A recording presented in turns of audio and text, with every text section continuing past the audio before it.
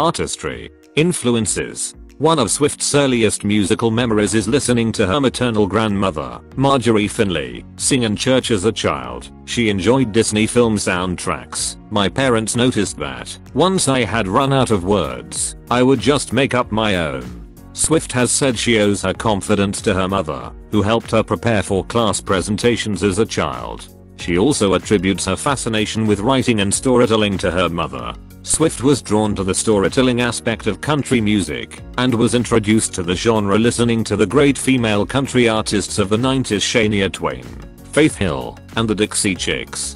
Twain, both as a songwriter and performer, was her biggest musical influence.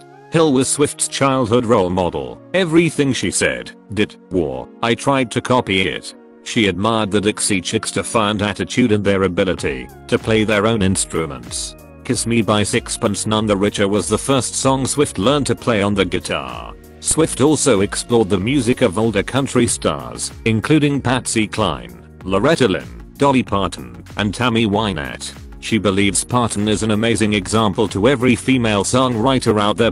Old country artists like Patty Griffin and Lori McKenna have also inspired Swift. Swift has also been influenced by various pop and rock artists. She lists Paul McCartney, Bruce Springsteen, Bryan Adams, Emmylou Harris, Chris Christopherson, and Carly Simon as her career role models. Discussing McCartney and Harris, Swift has said, they've taken chances, but they've also been the same artist for their entire careers. McCartney, both as a Beatle and a solo artist, makes Swift feel as if I've been let into his heart and his mind. He's out there continuing to make his fans so happy. Any musician could only dream of a legacy like that. She likes Springsteen for being so musically relevant after such a long period of time. She aspires to be like Harris as she grows older, because of prioritizing music over fame. Swift says of Christopherson that he shines in songwriting, and admires Simon for being an emotional but a strong person.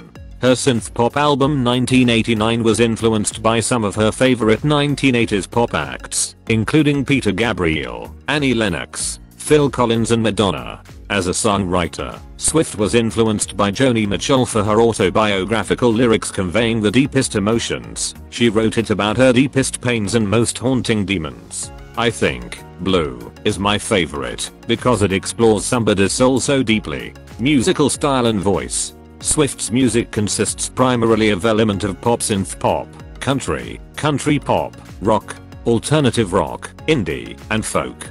Her works also incorporate R&B, EDM, hip hop and trap. Musical instruments that she plays include guitar, piano, banjo and ukulele. Swift described herself as a country artist until the release of 1989. 2014, which she characterized as her first sonically cohesive pop album. Rolling Stone wrote, Swift might get played on the country station, but she's one of the few genuine rock stars we've got these days. According to the New York Times, there isn't much in Miss Swift's music to indicate country. A few banjo strums, a pair of cowboy boots worn on stage, a bedazzled guitar, but there's something in her winsome, vulnerable delivery that's unique to Nashville. The Guardian wrote that Swift cranks melodies out with the pitiless efficiency of a Scandinavian pop factory. Swift possesses a mezzo-soprano vocal range.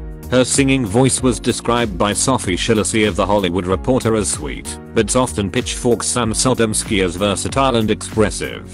The Los Angeles Times identified Swift's defining vocal gesture in studio recordings as the line that slides down like a contented sigh, or up like a raised eyebrow, giving her beloved girl time hits their air of easy intimacy.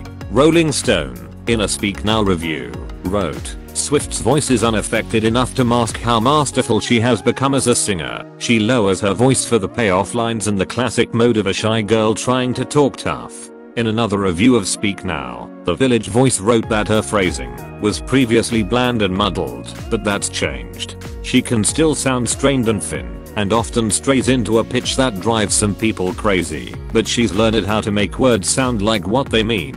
NPR Music described her singing as personal and conversational thanks to her exceptional gift for inflection, but also suffers from a wobbly pitch and tight, nasal delivery. The Hollywood Reporter wrote that her live vocals are fine, but they do not match those of her peers. Swift has been credited for refusing to correct her pitch with auto-tune.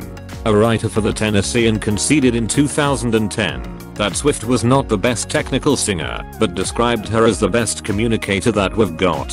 Her vocal ability is something that has often concerned Swift, and she has put a lot of work into improving it. It was reported in 2010 that she continues to receive vocal coaching. She has said she only feels nervous performing live if I'm not sure what the audience thinks of me, like at award shows. In 2021, critics from the New York Times noted that her voice became stronger, more controlled, and deeper over time, discarding the nasal tone of her early vocals. A Clash critic opined that Swift's vocals have evolved into her own unique blend of country, pop and indie songwriting. In an interview with The New Yorker, Swift characterized herself primarily as a songwriter. "I write songs, and my voice is just a way to get those lyrics across." In her early songs, Swift's life experiences were a common inspiration.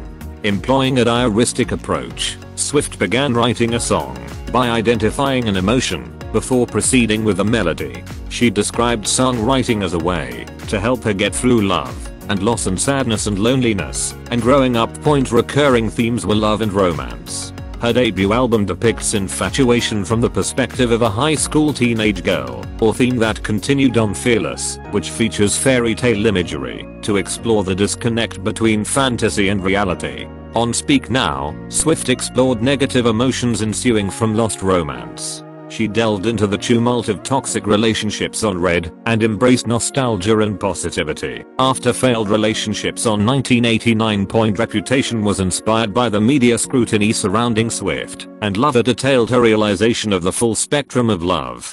Besides romance, other themes addressed in Swift's music include parent-child relationships, friendships, alienation, and self-awareness. Swift's confessional narratives received critical praise. Discussing Swift's first 3 albums, New York Magazine remarked that many singer-songwriters have made great records as teens, but none made great records so explicitly about their teens. Rolling Stone described Swift as a songwriting savant with an intuitive gift for verse-chorus-bridge architecture. Although reviews of Swift are almost uniformly positive, The New Yorker stated she was generally portrayed more as a skilled technician than as a Dylan-esque visionary. The Village Voice argued that Swift's Iceberg songs were not confessional, but dramatic, and commended Swift for creating characters and situations, some from life, and finding potent ways to describe them.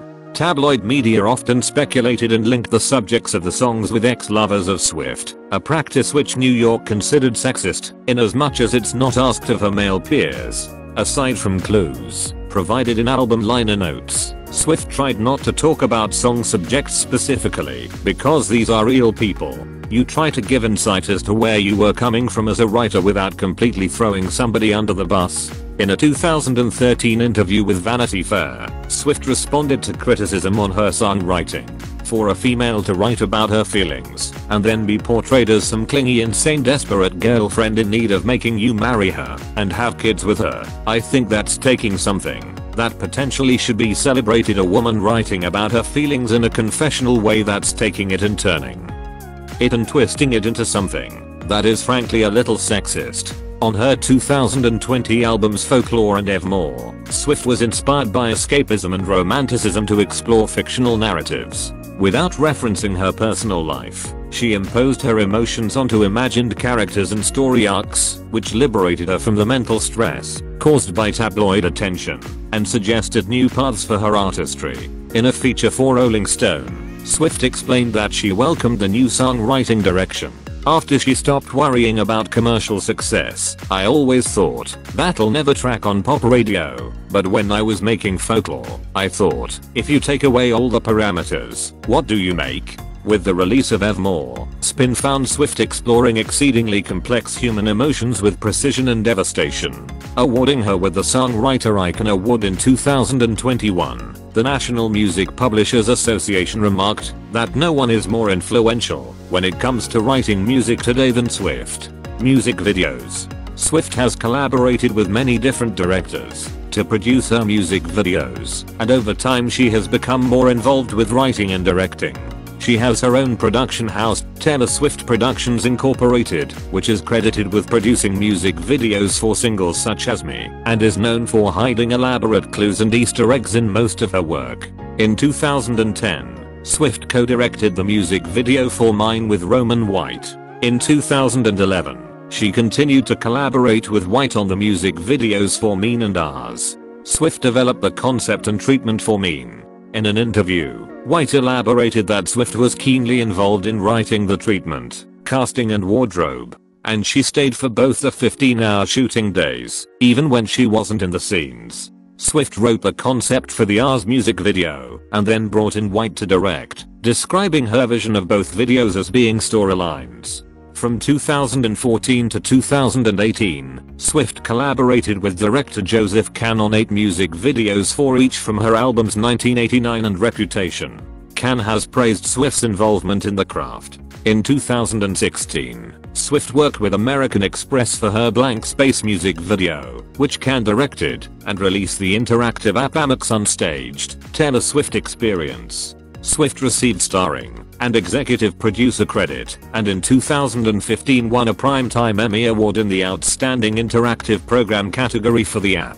She received producing credit in her music video for Bad Blood. Swift developed the concept, wrote the treatment for, and starred in the music video for the Sugarland song Babe, 2018. She has emerged as a music video director, co-directing the music videos for 3 Lover singles, Me, with Dave Mears, and You Need to Calm Down, and Lover with Drew Kirsch. She co-executive produced the second of them with Todrick Hall. She was the sole director of the videos for The Man, for which Swift won the MTV Video Music Award for Best Direction in 2020, Cardigan, and Willow. Swift's personal life is the subject of widespread media attention. In 2013, Abercrombie & Fitch first marketed, then withdrew after fan backlash, a t-shirt with the slut-shaming slogan "More boyfriends than TS." The New York Times asserted in 2013 that her dating history has begun to stir what feels like the beginning of a backlash. They questioned whether Swift was in the midst of a quarter-life crisis. Swift is unwilling to publicly discuss her personal life. She believes that talking about it can be a career weakness. In the 1989 single Blank Space, Swift parodies her media-owned perception of a girl who's crazy but seductive but glamorous, but nuts but manipulative surrounding her relationships. Swift at the 2010 Time 100 Gala in Manhattan, where she was honored. Rolling Stone remarked upon her polite manner, "If this is Swift's game face, it must be tattooed on because it never drops," and noted her ease with glad handing. The Hollywood Reporter described Swift as the best people person since Bill Clinton.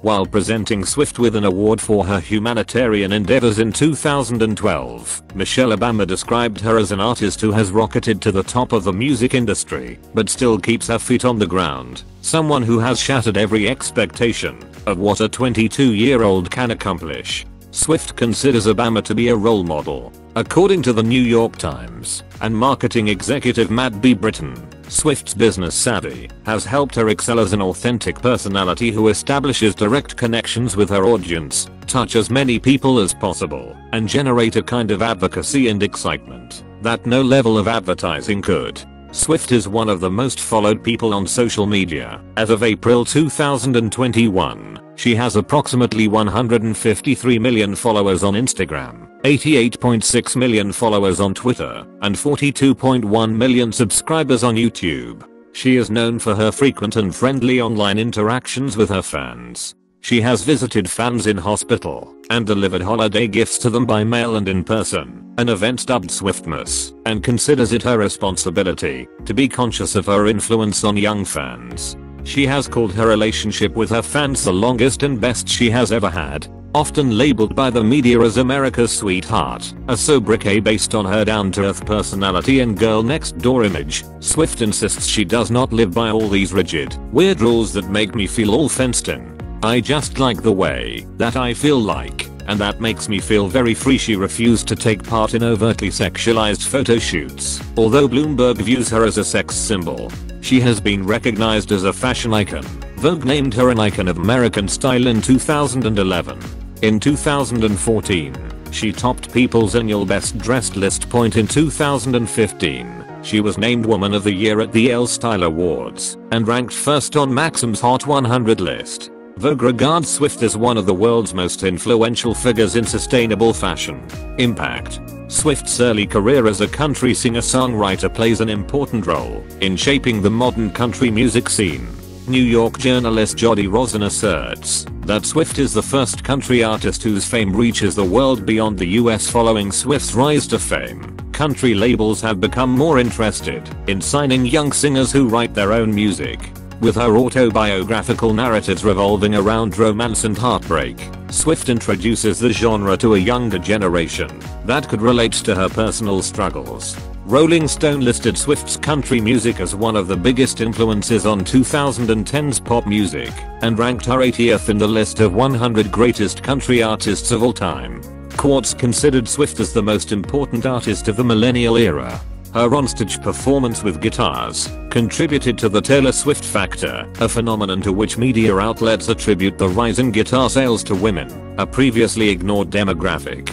Publications consider Swift's million-selling albums in the 2010s an anomaly in the streaming-dominated music industry. Following the decline of the album era, she is the only artist to have 4 albums sell over 1 million copies within 1 week, since Nielsen SoundScan started tracking sales for the Billboard 200 in 1991. For New York Magazine, Swift's million sales figures prove that she is the one bending the music industry to her will. According to Rolling Stone, Swift's opposition to low royalty streaming services and efforts to claim ownership to her masters were 2 of the defining moments for the music industry in the 2010s decade.